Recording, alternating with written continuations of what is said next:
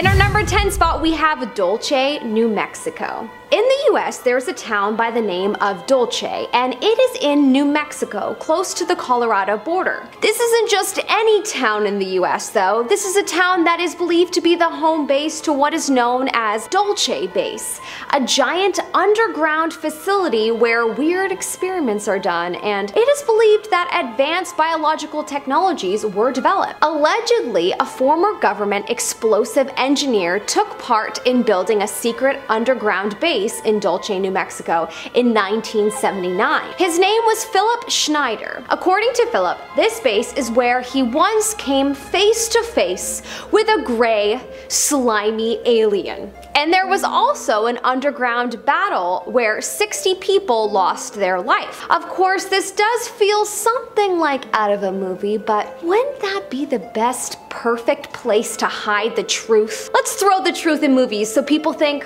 well, that can't be possible because that's just something out of a movie. As all whistleblowers tend to do though, Philip was yet another person who supposedly took his own life. Very suspicious. In our 9th spot, we had the UK Special Demonstration Squad. This is the name of a group of undercover police officers in the UK. Now, the things that they did are going to shock you.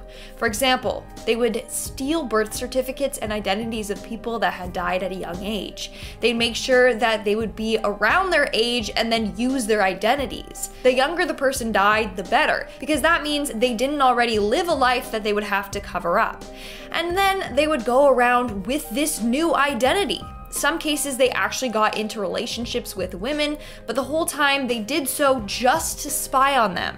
In November of 2015, the Metropolitan Police Force apologized to 7 women tricked into relationships by these officers. Like, imagine that, dating someone you're madly in love with, sometimes even having a kid with them, only for them to be like, oh, sorry, gotta go, was only dating you to get intel on you and your friend circle. It's disgusting, and it's actually happened to multiple women. In our 8th spot, we have the radioactive waste. Apparently, there's a huge radioactive dumping zone located in Tonawanda, New York. In fact, they dumped more than 37 million gallons of radioactive waste from their World War II atomic bomb tests. This area has a high rate of cancer and thyroid conditions, and this is the reason why, and no one's talking about it. In our 7th spot, we have the hepatitis tests. In 1956, the US government began running tests on young individuals living at the Willowbrook State School in Staten Island. This was a state-supported institution for children with intellectual disabilities. And what they did to these students was give them hepatitis in order to track the development of the viral infection. Of course, they were being experimented on without knowledge or consent. To make matters worse, the study lasted 14 years. They also injected them with a number of drugs to see what they would do to their body and the hepatitis. Imagine intentionally making a group of people sick for an experiment. The grossest part is that when the government was exposed for this project, they tried to justify their actions by saying that these people were probably gonna wind up contracting it anyways. In our 6th spot today, we have Operation Popeye. This is another very wild one. Operation Popeye was a highly classified weather modification program during the Vietnam War from 1967 to 1972. You heard me correctly. The government learned how to control the weather.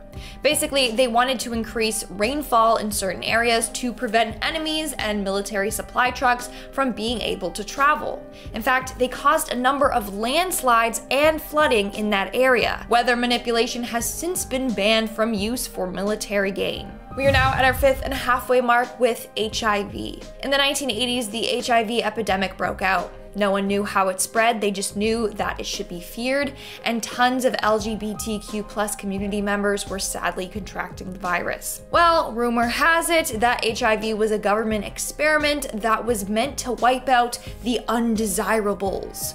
Of course, the US government has denied this claim, and it's just a conspiracy, we don't know for sure. But based on the other experiments done on minority groups, it's hard to know what to believe. In our fourth spot today, we have Project 112 and Project SHAD, or S-H-A-D. Project 112 and Project SHAD took place from 1962 to 1973 and involved a number of veterans or military personnel. Basically, both tests involved exposing these people to substances they might want to use in warfare. Nearly 6,000 people were exposed to Coxiella burnetii, which is Q fever, Staphylococcus enterotoxin B, which causes food poisoning, and sarin and soman gas. Sarin is a very, very dangerous nerve gas, and soman can cause death in minutes. Both can be fatal if only the tiniest amount gets on the skin. These men had no clue that they were being exposed to this. Moving on to number 3, we have Project Sunshine. This is another very messed up government project. During the 1950s, the US government was using stillborns to conduct radiation tests on. They wanted to determine the effects that radiation would have on humans and how much we could withstand in case of a nuclear fallout. They called this Project Sunshine, and it was anything but rainbows and sunshine. What's sad is that the government was stealing body parts and tissues from morgues without families' consent. It said that more than 1,500 samples were gathered worldwide. This is incredibly sad and sick. Coming in at number 2, we have the syphilis experiments. In 1932, the US Public Health Service created an experiment to see the health effects of untreated syphilis. But the test subjects were told that they were receiving free treatment to cure their syphilis.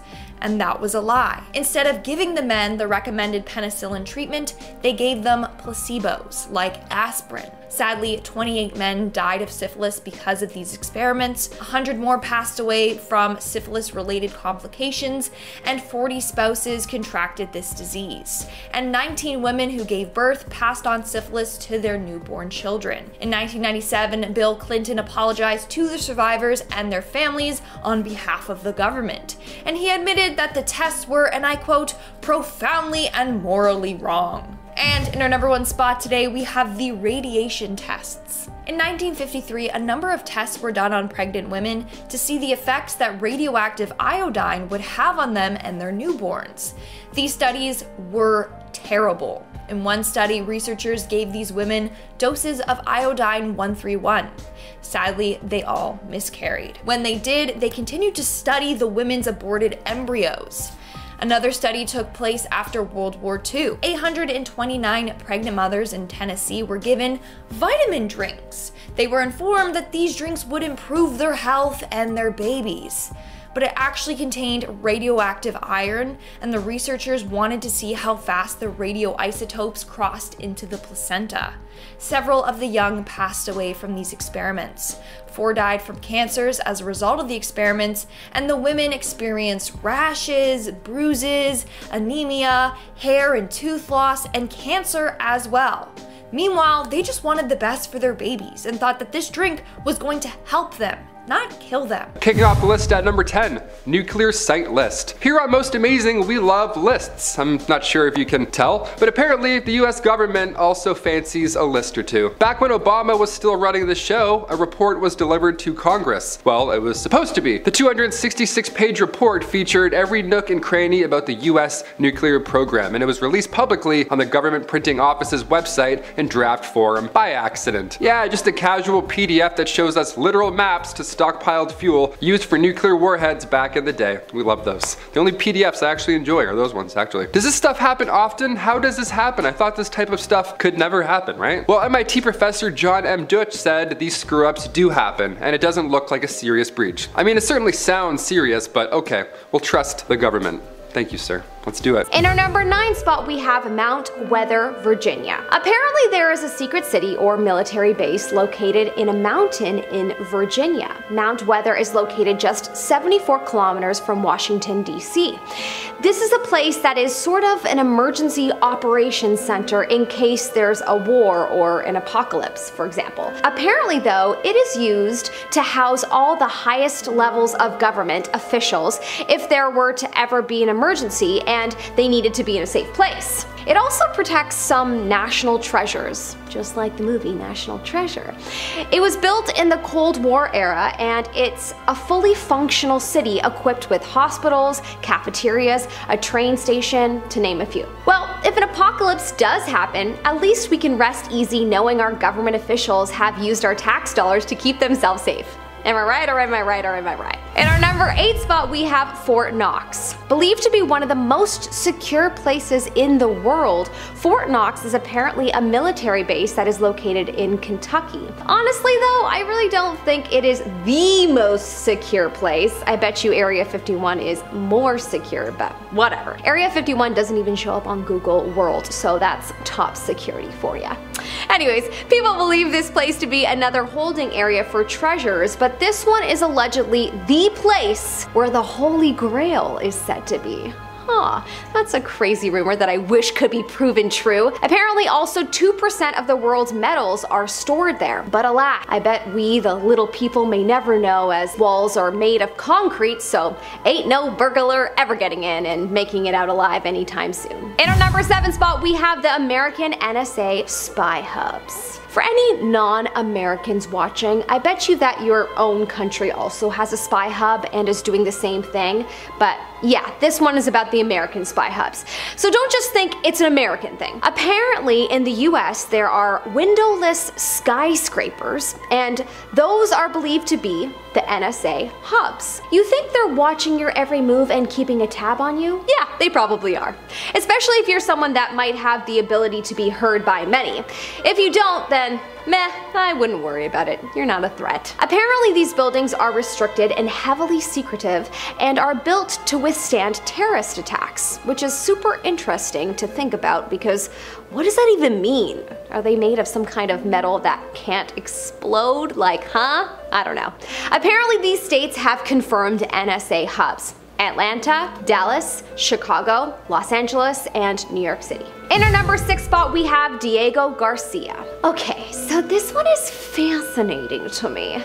Diego Garcia is a British island that apparently is owned by the US, and it is where they allegedly keep a secret underwater base. Apparently it is one of the most strategically located places for the US military. Allegedly it is a place where there is a top secret CIA prison where terrorist suspects are interrogated. In 2007, the Pentagon, aka the government, granted a $32 million contract to add a submarine base to the dock. So really that's all you need to know. What they are keeping in that submarine, probably the creatures of Atlantis and secretive documents, of course. Apparently so many of the original settlers' ancestors from the island were kicked off long ago and have tried to sue to get their land back, but they of course been unsuccessful. Which honestly, one of the world's most powerful governments has taken over, so no wonder it's a lost cause. In our number 5 spot, we have the Marshall Islands. The Marshall Islands are another island that is owned by the US. It became quite occupied by the US in World War II. The Marshall Islands eventually became a sort of testing grounds for nuclear testing between 1946 to 1962. Apparently during this time the US conducted 67 nuclear tests. The repercussions of such testing were of course quite high. The remaining radiation on the island has been the reason that most of the original settlers have never returned, even though they are allowed to at this point in time. Oh yeah, now that we've destroyed your island, here you go, you can have it back. Apparently there are high levels of radiation in all of the crops, as you can probably imagine, after 67 nuclear tests, and so that is not suitable for anyone to make a home there and live comfortably. Apparently Bob Hope, the comedian, was once quoted talking about the island, and he said, "We located the one spot on Earth that hadn't been touched by the war and blew it to hell." Yep, that sounds like humans to me. In our number 4 spot, we have the Menwith Hill Royal Air Force Station in the UK. This is a Royal Air Force base located in the United Kingdom, but don't let that confuse you. It's actually leased to the US. So this is really a US military base. aka a US spy hub. It was formed around 1954 when the British War Office purchased 550 acres of land and leased it to the US military. Apparently everything that is done there is of course top secret, naturally, and it was originally set up to help with the Cold War. People believe that they are spying on communications being done in Europe and Asia. Whatever goes on there though remains extremely restricted, despite the large amount of protests that the locals have done over the years. What's interesting about this space is that it looks like a bunch of enlarged golf balls, which makes it a sight that you cannot miss. In our number 3 spot we have North Brother Island. This is an island off the coast of New York that was originally purchased with the intention of turning it into a hospital. It became Riverside Hospital, and it became a place for people who had very contagious diseases, such as tuberculosis, yellow fever, smallpox, to name a few. It eventually became a quarantine place for military veterans until it became a rehab for heroin addicts. Yeah, after the doctors stopped prescribing it, the least they could do was offer a rehab center. Today the island is actually forbidden to visit. Apparently it was the inspiration behind Leo DiCaprio's movie Shutter Island, and there is a lot of speculation around the mysteriousness of the island. Is this another secret base that we don't know about?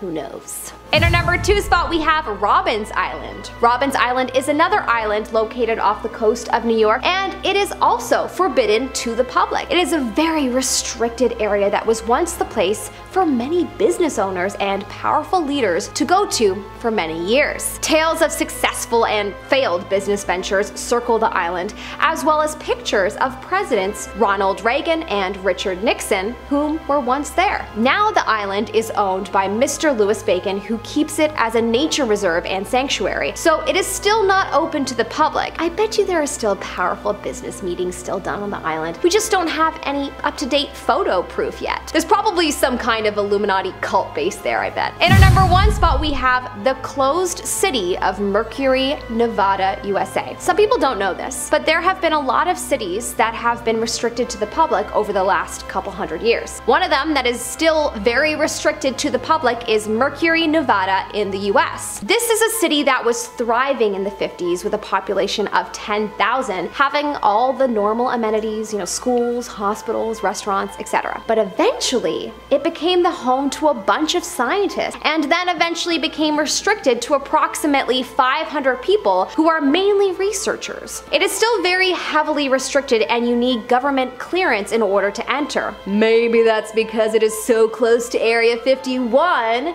and it is within the phenomena of the Nevada Triangle, where strange occurrences happen. People vanish without a trace, or disappear and reappear in a spot they weren't before. Sightings of aliens have also been reported, so perhaps maybe it's best that you can't go to Mercury. Who knows, maybe some of the aliens live there and that wouldn't be pleasant to see. But whatever is going on there, it is highly secretive, and I doubt will ever be filled in, at least not anytime soon. Starting off this countdown, we have the Vipholm experiments. This was a series of experiments in Sweden from 1945 to 1955. It's literally going to make you sick to your stomach when you find out what they did. Basically, they force-fed people with mental illness sweets to see if sugar was related to tooth decay. Imagine people just cramming food down your throat against your will. It's very gross. These experiments were conducted by the government and sponsored by the sugar industry. The experiments lasted for about 2 years, and by then the teeth of about 50 of the subjects in the experiment had been completely ruined. Number 9, ClimateGate. Yeah, we had a smooth one off the bat, now we're getting right into the serious stuff. Climate stuff. Climate change and stuff. A little different sounding than Watergate, but we'll get to that one later on, obviously. ClimateGate, this was back in 2009 when some hackers released thousands of emails and files, all from the Climate Research Unit in the UK. These documents, okay, hold on to your butts for this one, they show scientists suppressing the publication of research going against global warming. So this sparked a bunch of bad ideas because at that point in 2009, we just believed it. We just stopped listening at all. Climate change critics were like, aha, I knew it. It was all a conspiracy this whole time. The CRU responded and said the emails were out of context and that the planet is indeed heating up, and we're still in fact burning towards our demise. But these docs leaked literally weeks before the United Nations Climate Change Conference in Denmark, so peculiar timing, I'd say. Science fired back pretty quick. Scientists all around the world were actively proving at that point that humans actively are causing global warming. Today we're scrambling a bit more to figure this one out than 2009. Yeah, a few more of you believe this time around. Number 8. God Save the Queen. This one's quite grim, but I have to talk about it. Have you ever wondered what will happen after the Queen passes away? I mean, I know it's the last thing we want to think about right now because dark, obviously, but it's hard not to think of, especially when Politico magazine releases Operation London Bridge to the public. Yeah, what is that? This magazine somehow got documents showing each and every step in detail what'll happen when that fateful day arrives. There'll be phone calls to the Prime Minister, of course, would be first. Customs require that the Prime Minister is informed by the monarch's private security. Flags will fly at half-mast, of course, but oddly enough, in this document, the Queen's death is referred to as D-Day. Yeah, 9 days of protocols will follow afterwards, and after a service at St. George's Chapel at Windsor Castle, that's when Queen Elizabeth will be buried with King George VI. It's dark, but I mean, imagine reading about this one morning in 2021. What an odd article. What a brutal way to wake up. Number 7. Secret PowerPoint. Nothing sounds less cool than a leaked 41-slide PowerPoint presentation, but I'll do my best. Here we go. When it comes to the NSA, odds are this PowerPoint is going to be pretty juicy, right? This slideshow was often used to train US intelligence, and I gotta say, 41 pages? That's it. I did 45 on medieval knights in high school. That's all I'm saying, step your game up. This program was called PRISM. You probably heard about this. This is a big deal. And it cost about $20 million a year. This was the highlight of the Snowden leak. PRISM kicked off back in 2007. See, originally they partnered with Microsoft, but once they were attached to Apple come 2012, that's when things got a little dicey, as most things are with Apple. The PowerPoint confirmed that the NSA has access to servers belonging to massive tech giants. Google, Skype, YouTube even, so I don't know, search history, you may want to delete that stuff. There was a summit in California which originally was tense. The United States was accusing China of cyber attack, but right after Edward Snowden leaked the PRISM tea, they didn't have much power at said summit. So China and Europe citizens were obviously not too pleased here. Yeah, leaked data, we don't like hearing about that. This one gets a little worse. Number 6. Big Brother is watching. Even allies of the United States are not safe here, okay? Thanks to Snowden, our boy again, gotta mention him a couple times in this list. At the end of October 2013, it was leaked that the states were spying on Germany, France, and Spain. It's a lot of people, it's a lot of eyes, a lot of spies. The NSA had tapped into 35 phones, not just a couple of dudes. They were spying on 35 world leaders, one of which was German Chancellor Angela Merkel, who called out the NSA after finding out and said this act of snooping was just unacceptable between friends. Ah, brutal. She said the F word too. It's like, hey, we were friends, pal. Don't go through my phone. Don't swipe left in the photos, okay? Betrayal. Well, it was also reported that the NSA was monitoring regular phone calls in Spain for the average folks. So if you thought you were off the hook, you're not, literally and figuratively. They monitored about 60 million calls in 1 month. So yeah, world leader or not, be a little concerned about these guys. Maybe. You know, save some tea for in person. You don't want to give up all that good stuff on the phone. Number 5, leaked voters. Back in December 2015, personal information from 191 million voters was leaked to the public online. Yeah, this feels like yesterday. I remember this all unfolding. I was like, what? How? Researcher Chris Vickery found this data while conducting a security investigation. See, Forbes had described Vickery as, dare I say, a good hacker. They're what's referred to as these white hat hackers. They find weak spots in security without sabotaging or exploiting them, you know?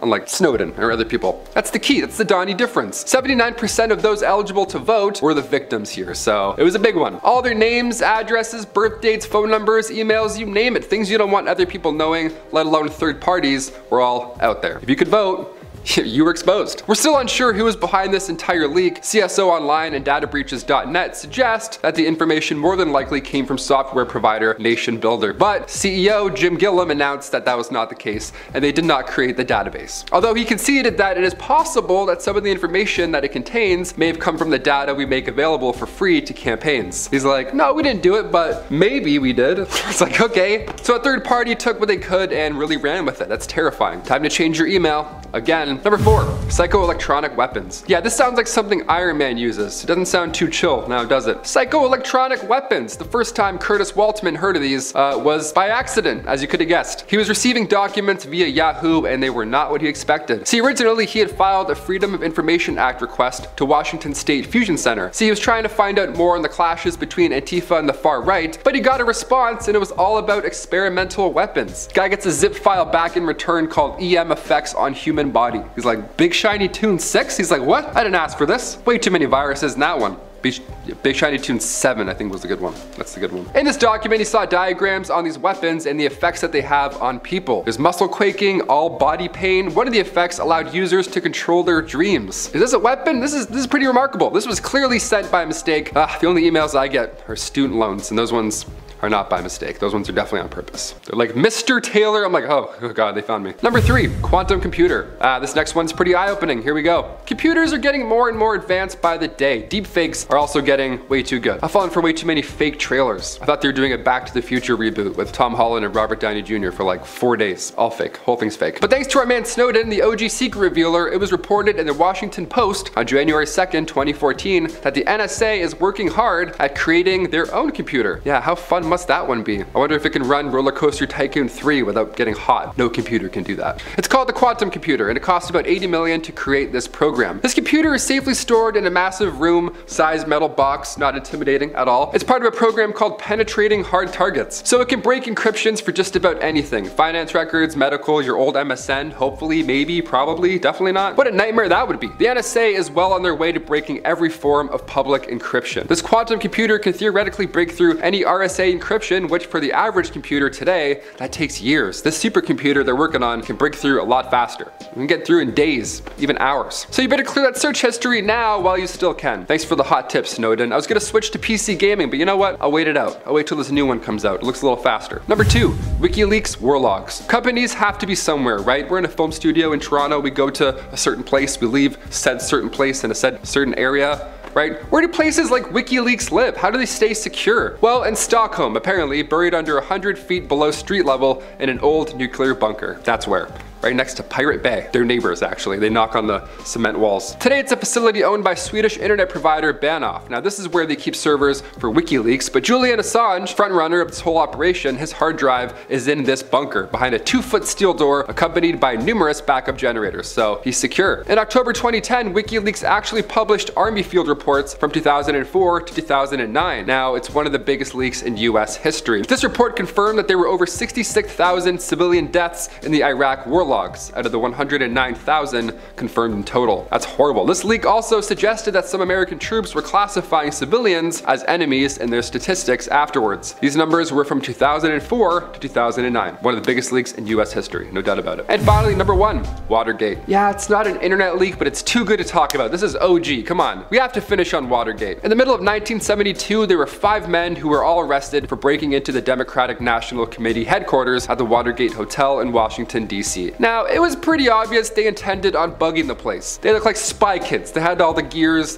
They were, you know, it was fishy. As the year went on, the election came closer and closer, and then all of a sudden, out of the woodwork comes this anonymous source who fed information to Washington Post reporters that apparently the Watergate bugging incident was a massive campaign of political spying and sabotage kicked off by none other than President Nixon himself. Yeah, he was trying to get that re-election. Now, despite this information leak and it being reported in the news and all that good stuff, Nixon was still re-elected, even though he was involved in this entire scandal. These men were clearly linked to a fundraising group for Nixon, but his administration just kept denying any involvement. It wasn't until a year later in 1972 when reporters Carl Bernstein and Bob Woodward, they also came forward and exposed more stuff. Yeah, they exposed the administration's role in this entire scandal, and they had an inside source, an FBI agent named Mark Feltz, and this ultimately led to Nixon resigning later in 1974, the first president to do so.